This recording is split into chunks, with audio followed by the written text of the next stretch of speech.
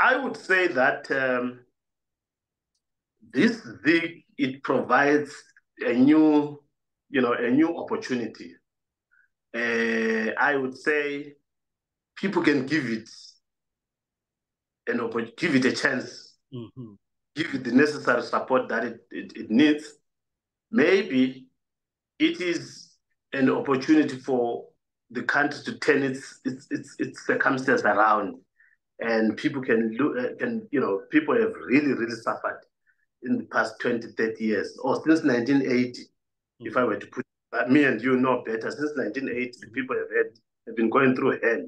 Therefore, it could be a turning point in their monetary history. We welcome you all on Machibileng Broadcasting Corporation. My name is Thulani Nkana. This is the Big Conversation program. Today we have Mr. Ndlovu. The Zimbabwean government has introduced a new currency called a Zim gold. In short, it is called ZiG. Today we dedicate this session to assessing and analyzing the new currency. We bring to you a financial expert who will help us understand the implications of the new currency. Mr. Ndlovu is a currency expert, an award-winning economist and central banker, and author of over a dozen books in finance and economics. He is the originator and developer of the Ndlovu Currency Confidence Index. In short, it's called NCX Index. Currently, he is a lead consultant on monetary policy and currency issues for various countries in Africa. Mr. Ndlovu, we welcome you on Machibileng Broadcasting Corporation. Thank you, Mr. Nkala. Thank you to your listeners. Okay, as I have just said, that today we will be analyzing all the implications of the new currency which has been introduced in Zimbabwe. But before that, I think in order for people to understand or to understand it better, let us take a historical journey. Could you please give us a brief history of money in Zimbabwe? Thank you, Mr. Nkala. That's a very good question. The issue of money has been problematic, not only for Zimbabwe, but for Africa as a whole in general. Now, if we were to zero in on the question of money, the history of money in Zim, when I was coming to prepare for this interview, I told a friend of mine, and I said, I'm going to be talking about the history of money. This friend of mine happens to be a spendthrift kind of a guy. So he said to me, Mr. Ndlovu, I know the history of money. And I asked him, what is it? He said, as soon as it reaches me, it's history. That is how we define the history of money. But anyway, we'll look at it in a much more better context than that simplified version. If we look at the question of money in Zim, let's go back to the colonial era. Specifically during the Federation period, 1953 to 1963.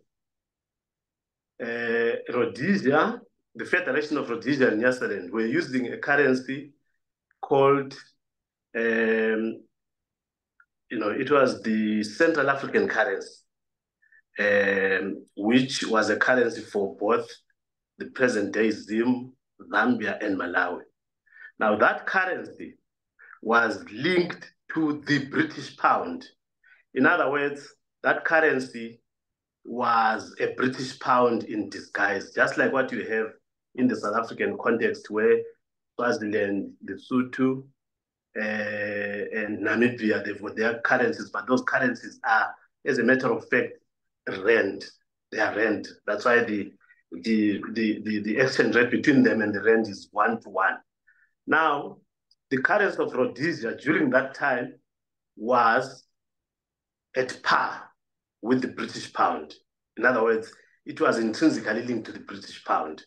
Now, when the Federation ended in 1963, 1965, the then Prime Minister Ian Smith declared a UDI, and with the UDI was a unilateral declaration of independence.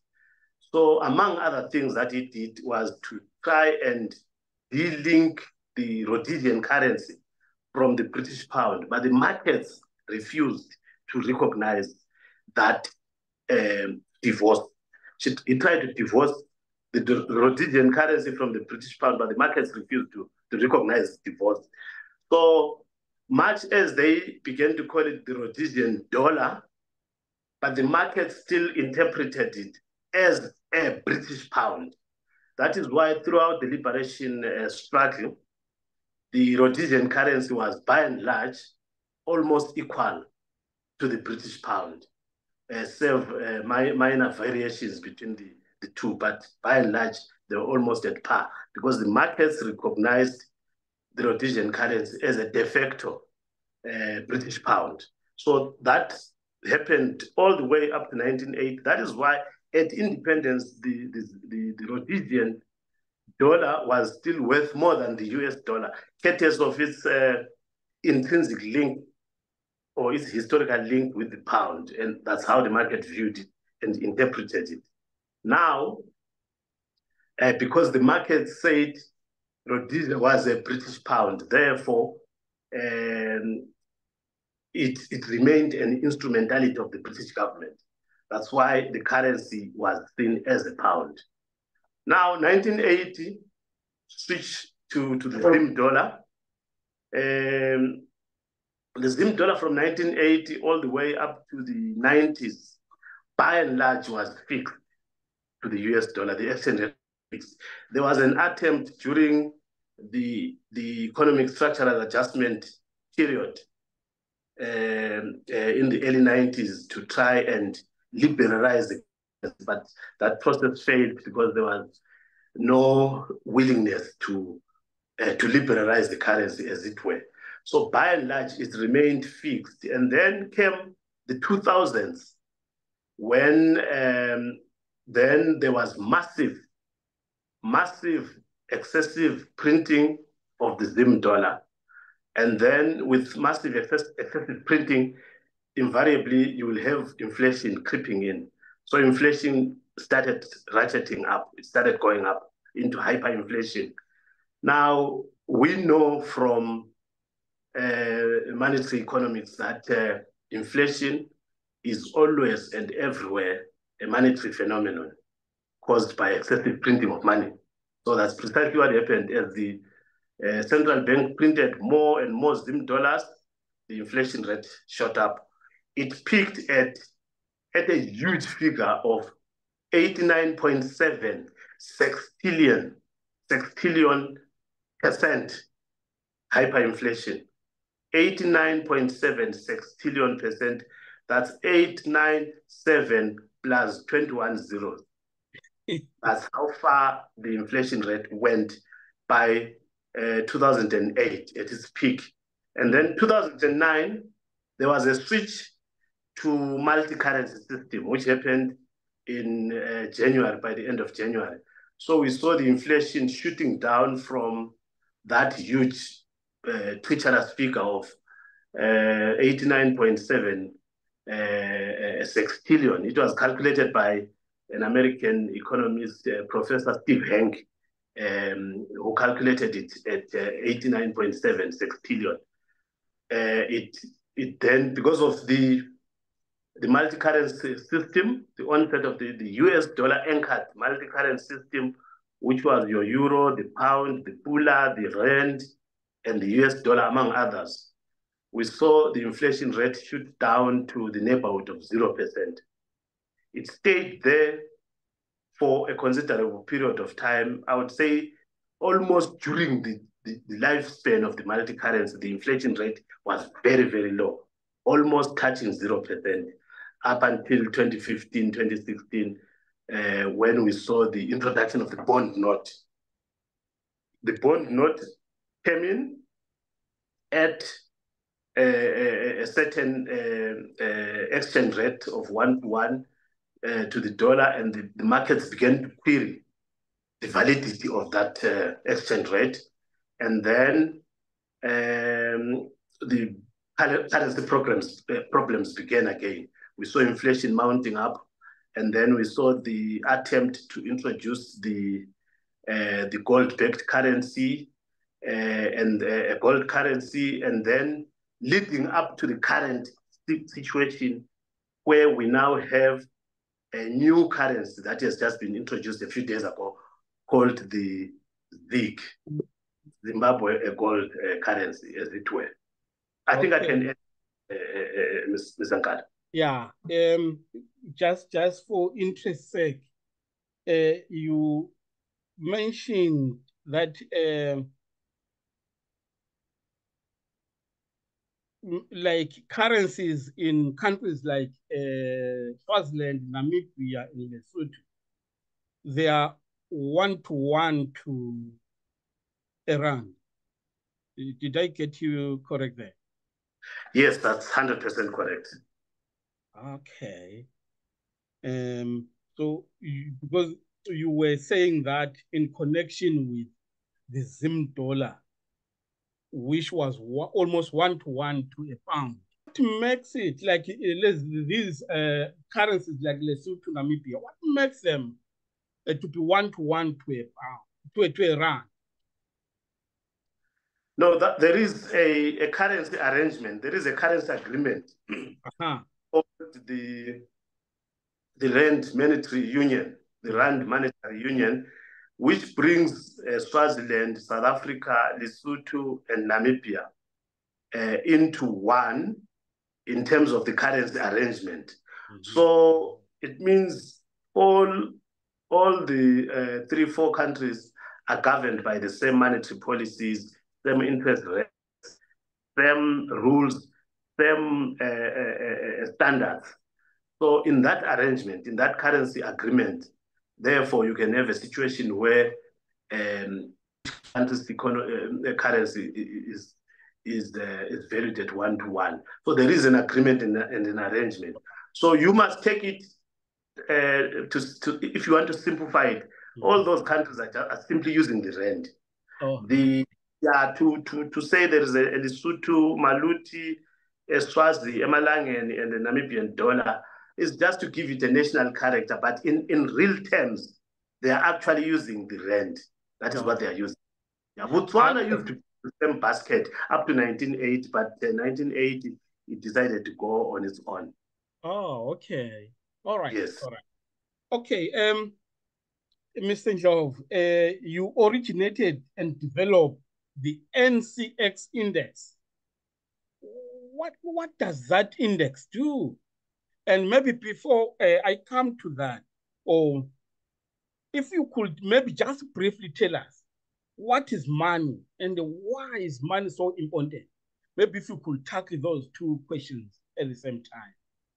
That's a very good question. Let me start with money. Money is what you've always known it to be. Money, Mr. Nkala. You probably know it better than me. So money is what you've always known it to be. Right. Let me move away from the informal definition, a much more formal one. So money is a medium of exchange and a store of value. Money is a medium of exchange and a store of value. So, and over and above that, money must have something that's a characteristic called intrinsic value. So I'll go over this. A medium of exchange, it means if you are selling an ox and I've got money, I can use that money to buy the ox. If you want to buy something, you can use money. So it's a medium of exchange in the sense that you can use it to exchange goods as a medium to exchange goods. That's one. Two, it's a store of value. All the work that you've done since you were 20 up to now, you can store it in the form of money as you prepare for retirement. You can put your pension, all your retirement money in your retirement package in the form of money. So money is a store of value, right? Money is supposed to be interchangeable. It must be exchangeable. It must be convertible. The markets, which is the consumers, buyers, and sellers, must have confidence in the money. So there is a myriad of factors around what constitutes money. Beyond all of that, money must have intrinsic value. In other words, if you look at a currency like gold, gold has intrinsic value in the sense that if you don't want it as money, you can always melt it and convert it into a ring, your wedding ring. You can convert it and use it as a gold tooth. You can do anything, you can do a chain with it. So there is a lot of value attached to it beyond money, beyond its characteristics of being money. So money must have intrinsic value. That is the other aspect of money. I can go on the technicalities, but the much more important aspect of money as well is the fact that money serves as a lubricant that oils the wheels of the economy. It's a lubricant that oils the wheels of economy. This is very critical because whenever we talk about money, we bring the question of liquidity. Liquidity is a term that was brought into finance by a British economist called John Maynard Keynes, whose policies influenced the direction of economics a lot. And most of the policies that we follow nowadays, they originate from some of his ideas. So liquidity and money, think about water. John Maynard Keynes would have likened money to water. Water is an essential for life. So the same is money. Money is the essential for business. It's essential for industry, for the economy.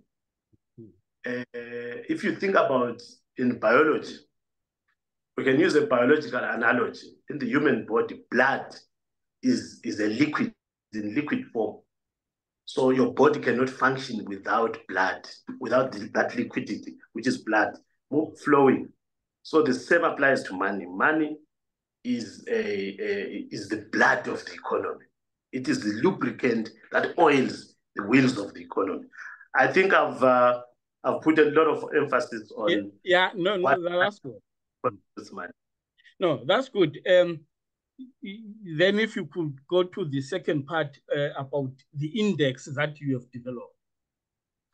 Thank you very much. The NCX index. Look, one aspect of money is anything can be used as money. You can use a fruit, you can use a paper. Nowadays we use paper money. You can use gold, you can use anything.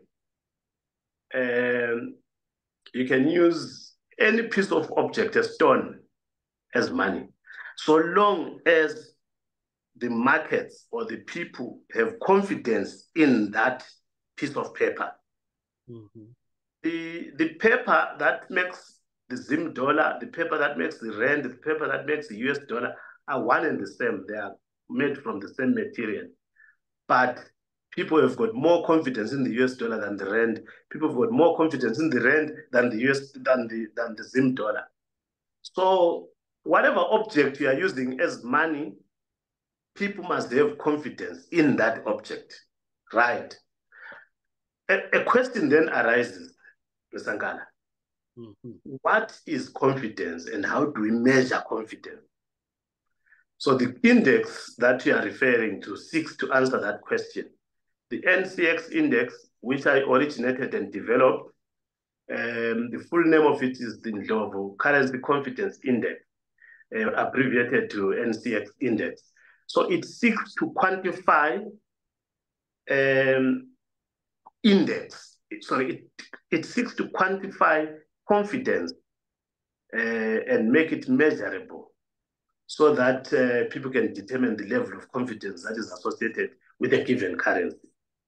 So the factors that are built into its computation, we look at the internal value of the currency. That is, if you look at it from an inflation viewpoint, we look at the external value of the currency, that is its exchange rate. Then, sorry, is it disrupt?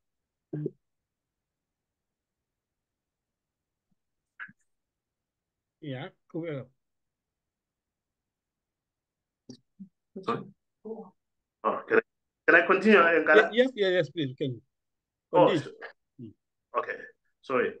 So it then looks at those two variables. That is to say, the internal value of the currency and the external value of the currency, which is the inflation and the exchange rate. There is a targeted inflation rate that is usually targeted by monetary authorities. And also there is a targeted exchange rate that the monetary authorities, where they want to see the currency trading at. So the difference between that targeted inflation and the targeted exchange rate, the difference between the targeted and where the exchange rate is, and the difference between the targeted inflation and where inflation is, that, depending on whether it's a negative or a positive difference, it gives us an idea as to the level of confidence. And then the inverse of that is the lack of confidence. So the computation, it takes those factors into account. That is to say, the internal value of the currency and the external value of the currency, taking their targeted values into account and where they are trading at.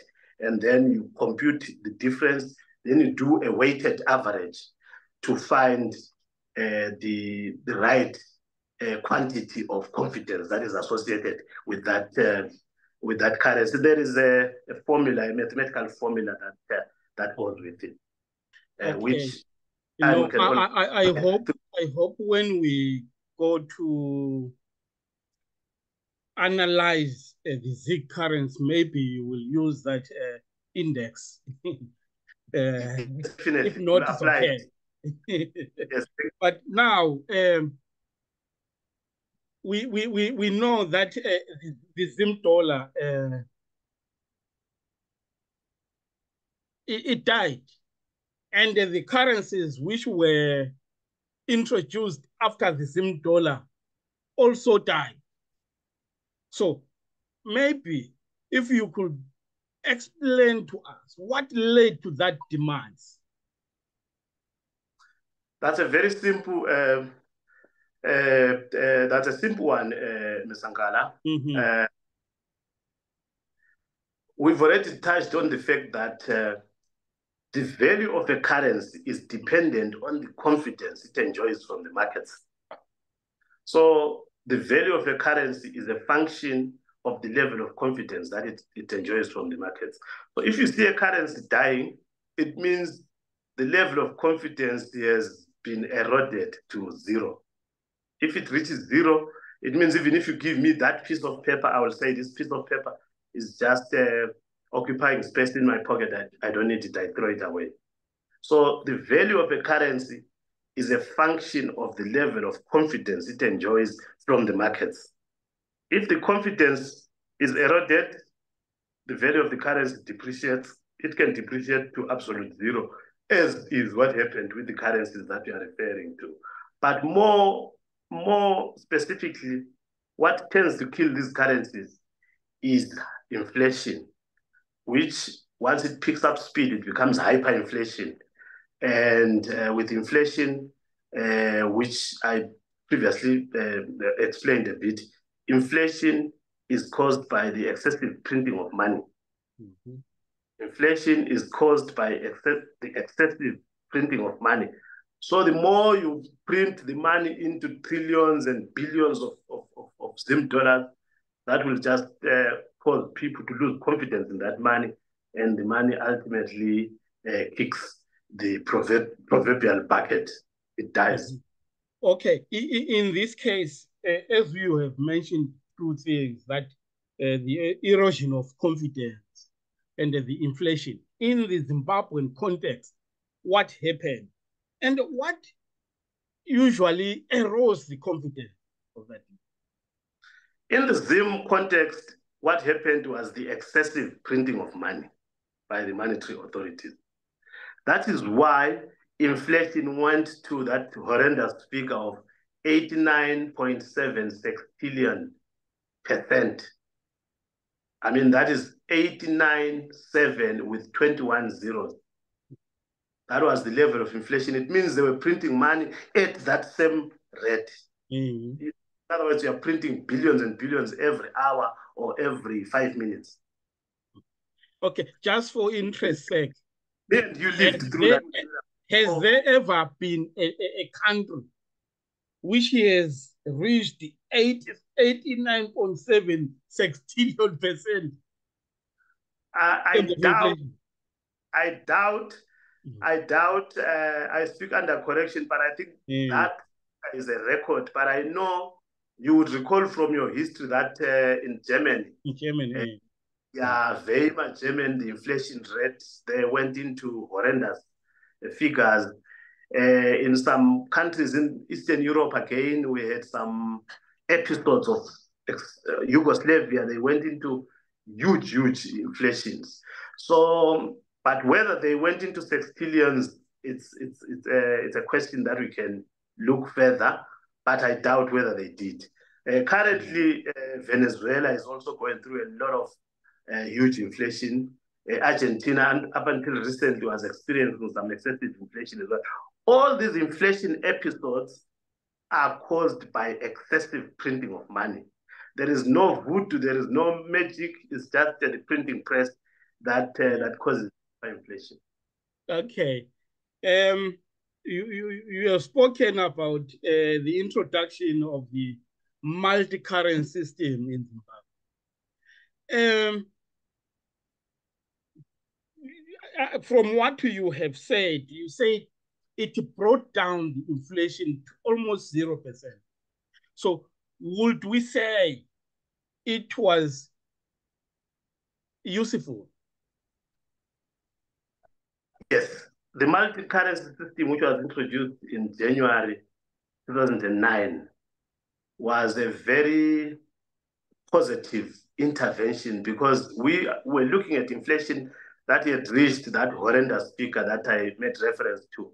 So with the introduction of the multi-currency system, we saw inflation coming down from 89.7 sextillion% down to almost 0%. And it stayed there for almost 4 or 5 years during the lifespan of the multi-currency system. There was a time when within the Zim financial markets, they were already talking about deflation. Deflation, that's negative inflation. That's inflation which is now below 0. That means prices are actually going down. In other words, you buy a cow now for $1,000, you are forced to sell it for $900. That is an instance of deflation where prices are really going down. That is negative inflation. Inflation is now below 0. So there was talk about a possibility of the onset of a deflation. So yes, the multi-currency system, it had the big effect of killing inflation, bringing down to 0. Then what happened then? What then happened, this whole thing was then destabilized by the introduction of the bond note. All right. Which initially came as coins, and then within a few months, it mutated into notes. And then the printing started. Remember, during the multi-currency era, when it was the US dollar, rand, pula, euro, pound, the authorities could not print money. That's why inflation stayed at near 0 or 0%, because they cannot print money. The moment they introduce the bond note, which is the Zim dollar in disguise, or the RTGS, all those are printable. When they started printing, then inflation started shooting up at the same rate at which they are printing money. Oh, right. All right. Okay. No, thanks very much. That is clear. What were the implications of the dollarization of the economy? We've already made reference to the impact of the multi-currency, because that was dollarization.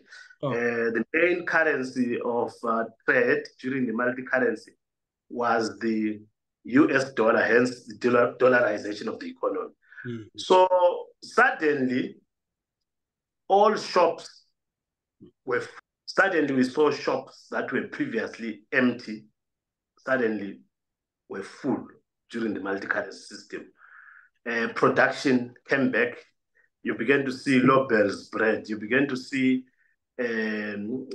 biscuits. You began to see locally produced goods, Coca-Cola, you name them. You began to see local beers, courtesy of dollarization. All these things you would recall during the days of hyperinflation up to 2008, all the shops were empty, shelves were empty. So with the onset of dollarization, it marked the return of goods into shops. It means industries began to produce. It means agriculture began to produce. So with dollarization came production, and then the shops were full, hence lower inflation that we spoke about. Okay, I think we have briefly spoken about the bonus. If I'm not mistaken, you spoke about them being printed as having an impact on the inflation. Yep, 100%. Okay. All right. But looking at the bond notes, how were they different from just ordinary notes? The bond notes were not different. If we can just simplify the issue of the bond note, the bond note was just a Zim dollar in disguise. It's a euphemism for a Zim dollar. Yeah. Okay. All right. Yeah. Okay. All right. Mr. Ndlovu, as we said that today, mostly what we would like you to help us with is to analyze this new currency, the ZiG currency. Could you please give us basic explanation of what the ZiG currency is and what are its important characteristics and features? Yeah, this ZiG, thank you. This ZiG, it's a currency that has just been introduced a few days ago. And it's said that, number one, it is linked to gold. Number two, it is also linked to other assets beyond gold. And three, it is also linked to other formal currencies, maybe hard currencies like the US dollar and others. That is currencies that constitute the foreign exchange reserves. So it's a currency that is linked to assets like gold and also assets like foreign exchange reserves. Right. So let's move away from that and look at the mechanics of how it was conceived. So I did an independent calculation of how the ZiG came about. And what I'm happy about is the fact that I reached the same, I got the same output when I did an independent calculation of using the variables, some of the variables that they provided.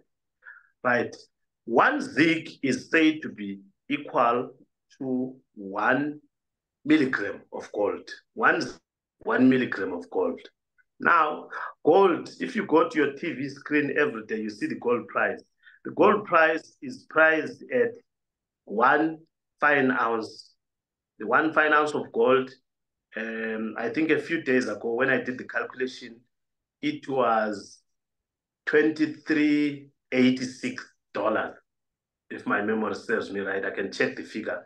So one fine ounce of gold was $23.86 US dollar. Now, one ZiG is equal to 1 milligram of gold. One fine ounce of gold is equal to 31,100 milligrams of gold. Now, if you take 1 milligram divided by 31,100 milligrams, multiplying that by the price of gold, you get the dollar value of the ZiG. So at 1 divided by 31,100 multiplied by the gold price of 23.86, if my memory serves me right, you will get a figure of $0.075. 0.075. Yeah, 0.075. That's what you get. That is the US dollar value of the ZiG at calculated level. Okay. Yes. So I've already recounted the formula. 1 milligram divided by 31,100 milligrams of gold that make up one fine ounce. We do have the price of a fine ounce. Therefore, 1 milligram divided by 31,100 times the gold price, you get the dollar value of one ZiG. Now, with the dollar value of the one ZiG, you can then convert that to the Zim dollar. Now, if you take your 0.075, divide by $1, because we know that on the day of the exchange rate, on the day of the conception of the ZiG, the exchange rate was 1 is to 30,000. That is the value that they used. Now, 0.75 divided by $1 times 30,000 Zim dollars, you will get a figure of 22,050 Zim dollars. Technically, that should be the value of the ZiG. But however, the authorities in their algorithm then took the 2250 figure and divided it. They then took 30,000 and divided by 2250. Then they got 13.33, the figure that they got is a result of dividing the 30,000 divided by the Zim dollar component of the ZiG, using that formula. Just in simple terms, 0.75 divided by $1 times the 0.75 divided by $1 times that figure of 30,000, you will get 2250. That 2250 divided back to 30,000, you get 13,000. 1 is to 13. That is the figure that. So, according to the authorities in Zimbabwe, one ZiG is how much? One ZiG in Zim dollar terms is one ZiG is about 13.5. No. In terms of US dollar. One ZiG will be in the neighborhood of 0.075. Or if you reduce your decimals, it will be around about 0.08. Okay. Yeah. So that is the US dollar part. Yeah. That is the US dollar value of the ZiG. Now you want to then convert it to Zim dollars. So that is the formula that you can use, where you then take that 0.075 divided by $1 times the 30,000, which is the exchange rate. Then you will get a figure. They took that figure, 250, divided it, took 30,000 divided by the 2250 figure. Then they got 13. They got 13. So, in other words, there was some rationality in reaching the value. There was some rationality. There is some algorithm that they use. There's some calculation, which, as I'm saying to you, I calculated independently, and I reached that same figure, right? Having said that, my contention is that, yes, there is some rationality. Yes, there is some degree of link with the state assets like gold. It touches on US dollar, it touches on the price of gold, etc. So all these factors went into the formula that eventually give us that 1:13. The question of whether or not there are real assets that back that up is a question for another day, which me and you can discuss in the program. But for now, I would say my opinion is that there was some rationality that went into its calculation, and therefore it's a currency that is worth supporting. And I will tell you why. Currencies, by their very nature, they are products of some compromise. If I look at the Botswana currency is algorithmed to the IMF currencies, the SDR, at 55% and 45% to the South African rand. The weighted average of those, it gives you the value of the Botswana currency. With a standard deviation, it can vary within a certain threshold, but that is what gives you the Botswana currency as things stand. Now, if you look at the euro, which is used by all the 20-something countries in Europe, was the euro de facto was the German mark. The Deutsche Mark is the one that was used to formulate the euro, and everybody to abide by the rules around the German mark. It is the currency that gave birth to the euro. So currencies, by their very nature, they are always products of compromise, as it were. So because of that rationality, my argument is that this currency, this ZiG, deserves support. As I stated in the beginning, the value of a currency depends on the confidence that the people give it. If the people give it the support at 1:13, it has the potential of turning their lives around, turning the economy around, and putting the problems of the past behind them. Okay. You said this ZiG is linked to gold and other assets, and maybe to the US dollar as well. My question is, the ZIM dollar, the original ZIM dollar, and the bond notes, and whatever is RTGS, were they not linked to anything? The answer is no, they were not. Yeah, the previous ones were not linked. There was an allegation that the bond note was linked to, it was backed by some USD 200 million from Afrexim Bank. But when questions were asked as to the whereabouts of that 200 million, it was nowhere to be found. So the answer is there was no link with any currency. And so the ZiG, as I said, there is some rationality that went into its making, into its algorithm. There was some rationality. The question as to whether it's really linked or not, it's a question that we can always revisit down the line. We can always discuss it maybe in our next episode when we do the calculations further. Okay. Yeah. But in terms of rationality using the algorithms, you feel that they did well?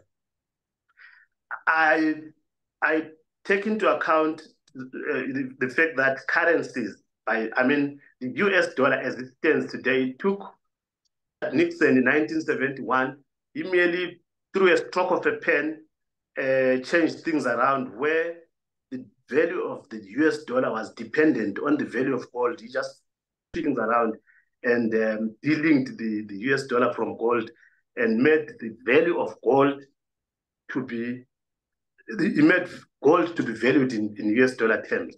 So currencies are products of some abracadabra, if I were to put it that way. Then the outcome of that magic or sophistry, it all depends on whether the market goes with it or they dispute it. If the market embraces it, here it goes. Okay.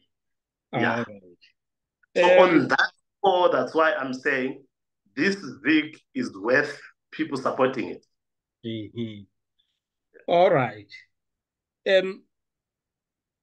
Looking at or comparing ZiG to other currencies in the region, for example, the Botswana Pula, how is it faring? That's a very good question. Because of the fact that the Botswana Pula itself is a product of a link between the IMF SDR currency at 55% and the South African rand at 45%. So the value of the Pula, it derives from its value from 55% of the SDR currency and 45% of the rand. The weighted average of that makes up the Pula. So the Pula itself is an algorithm which is calculated out of this, as I said, with a degree of standard deviation. It can vary a few points up or down, but by and large, it must be guided by that. What is interesting is the fact that as of today, the exchange rate between the US dollar and the Pula is 13 point. And the ZiG came out as well right at its inception, and even through my calculation, at 1:13 point. So the Pula is 1:13, the ZiG is 1:13. So technically, it means the ZiG and the Pula, they're 1-to-1, if you like. So it's a very good comparison. And then somebody who wants to track the value of the ZiG can use the Pula as it's synthetic. You can synthetically check the Pula and see how the ZiG is doing. Is the ZiG now weaker than the Pula, or is it stronger than the Pula? So you can track it using the Pula, because at inception, as I've said, they are currently both 1:13 to the dollar. The ZiG is 1:13 and the Pula is 1:13. So you can track them henceforth and see which one is doing better or which one is deteriorating. So the Pula is a very good comparison. It's a good currency, synthetic currency to use to track the ZiG. Okay. What are the chances of success of the ZiG currency? Me and you have already discussed, Mr. Babunkala, that the value of a currency is a function of the confidence it enjoys from the people, from the markets. The markets being consumers, buyers, and sellers. So any currency, whether it's a US dollar, it's a rand, it's a Chinese yuan, or Japanese yen, etc., all of them, the values attached to them are dependent on the confidence that they get from the markets.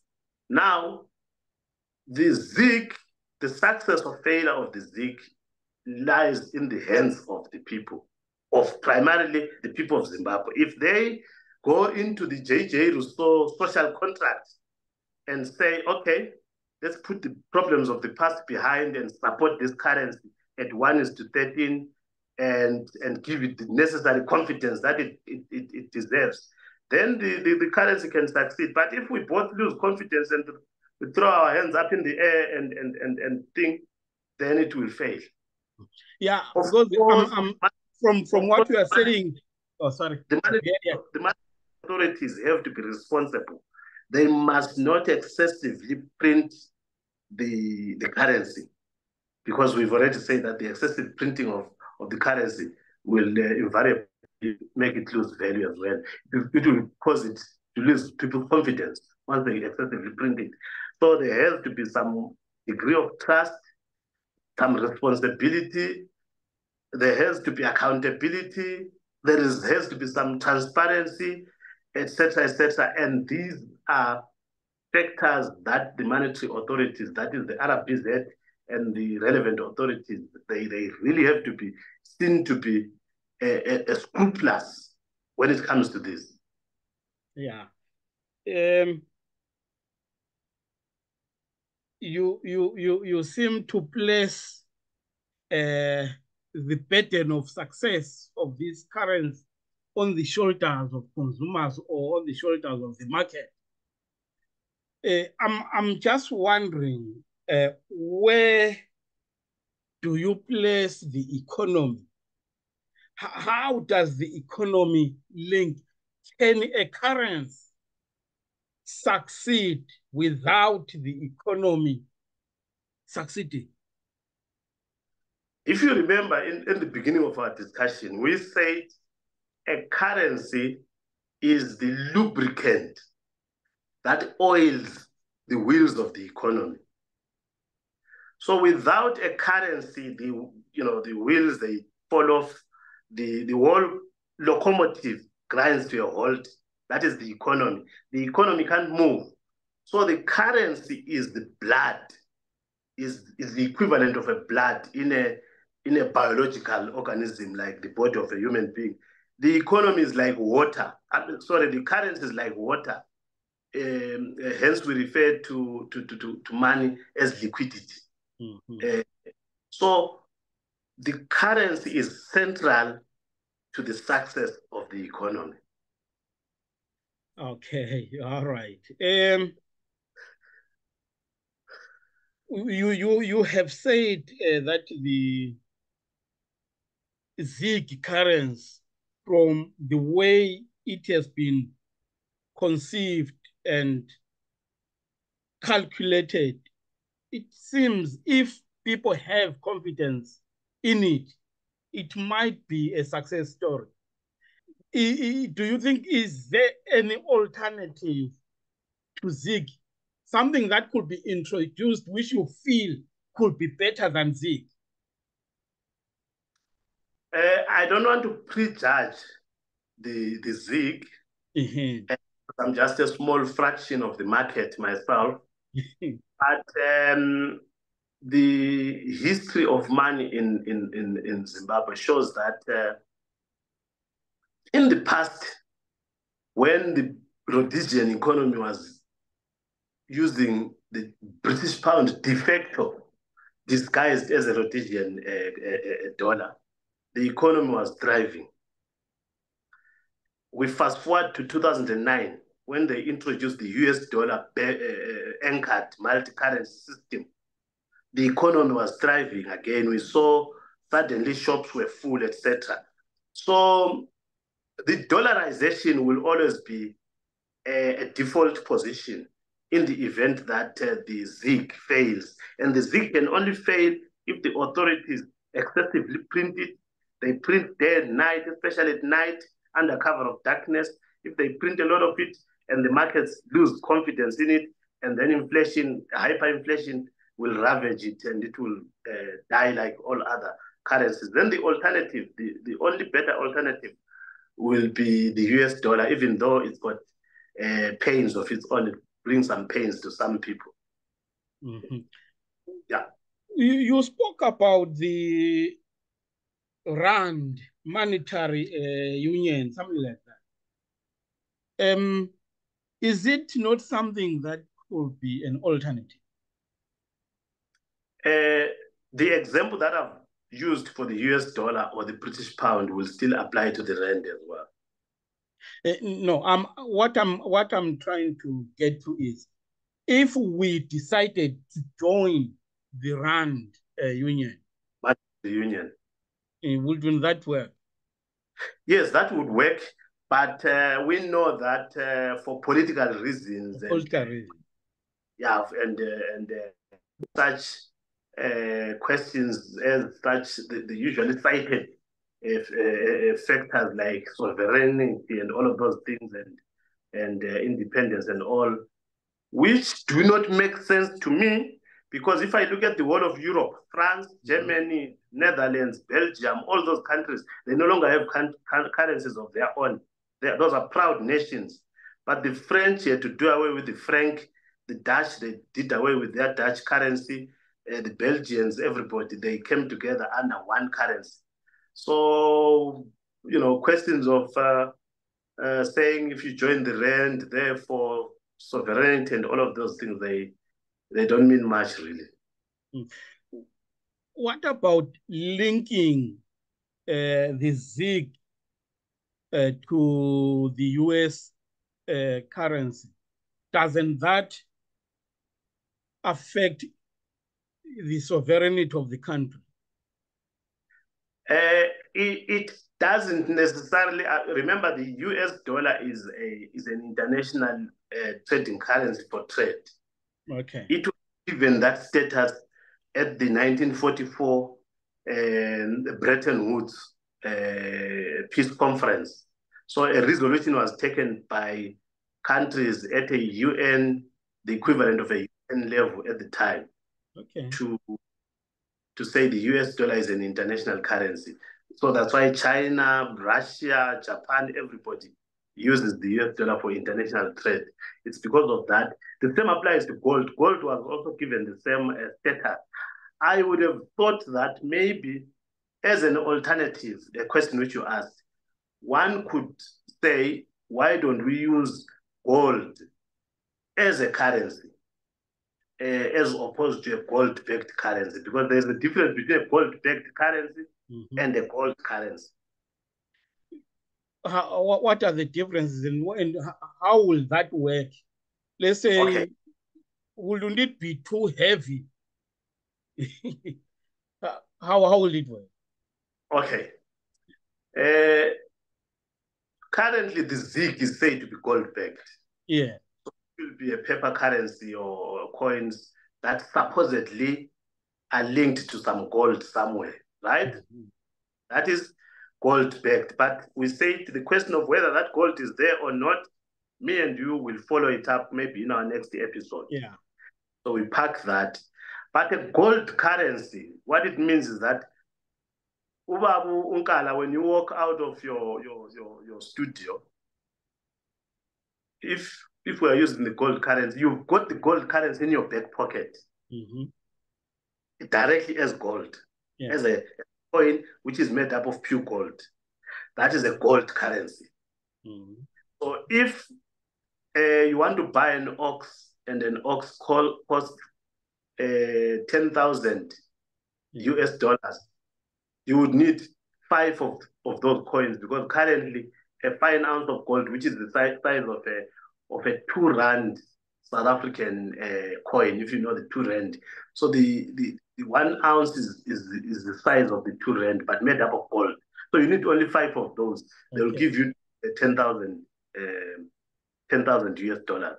Okay. That will be enough to buy you an ox. So a gold currency, it means you are using gold directly as a currency. You get into the counter, you pay for your beer or for your Coca-Cola with a coin, a gold coin. Okay. Yeah, it's in your back pocket. When you sleep, just like some certain presidents, you put it under your mattress or under the sofa. Yeah.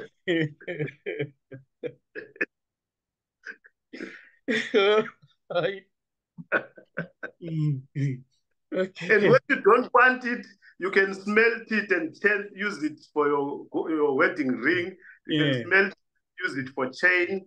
You can use it for earrings or for gold tooth or anything. Okay. Yeah. All right. Okay. No, thanks very much, Mr. Ndlovu. Is there anything you would like to share with us concerning the ZiG currency before we close this session? I would say that